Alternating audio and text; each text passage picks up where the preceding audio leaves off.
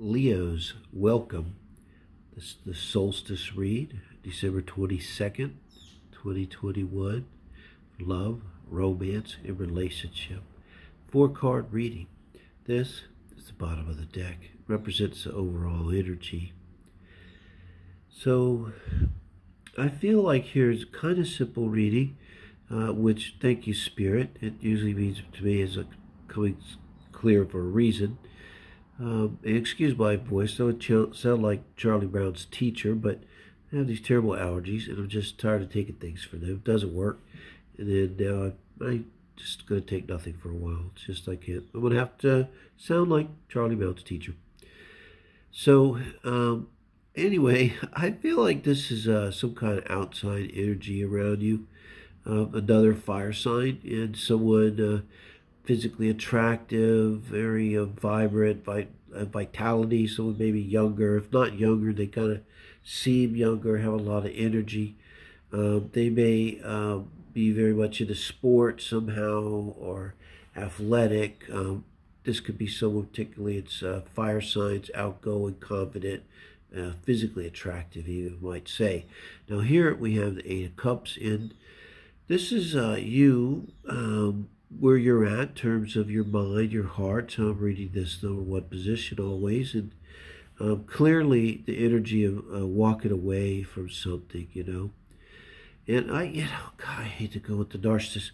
This could have the narcissist stamp. You don't want it.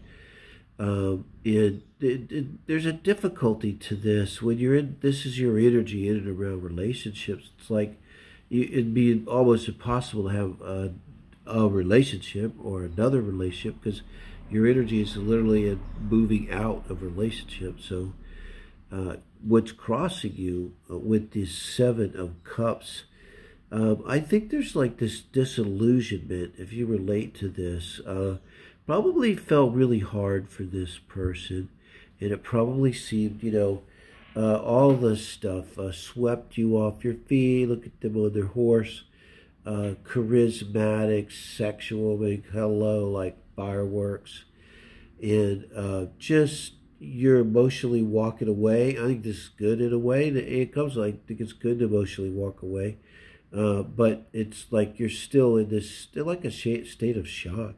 I mean, the 8 of Cups and the 7 of Cups, like sort of just in this state of shock. And the advice from Spirit, because I mean, this could be a difficult time, and I'm sorry. And you know, also I just gotta say, you got the Venus and Pluto conjunction.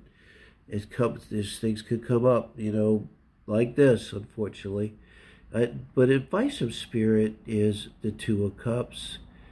So I think this is I know it sounds corny. I don't know. I think this is where it's saying love yourself, you know, because I really don't see another person here.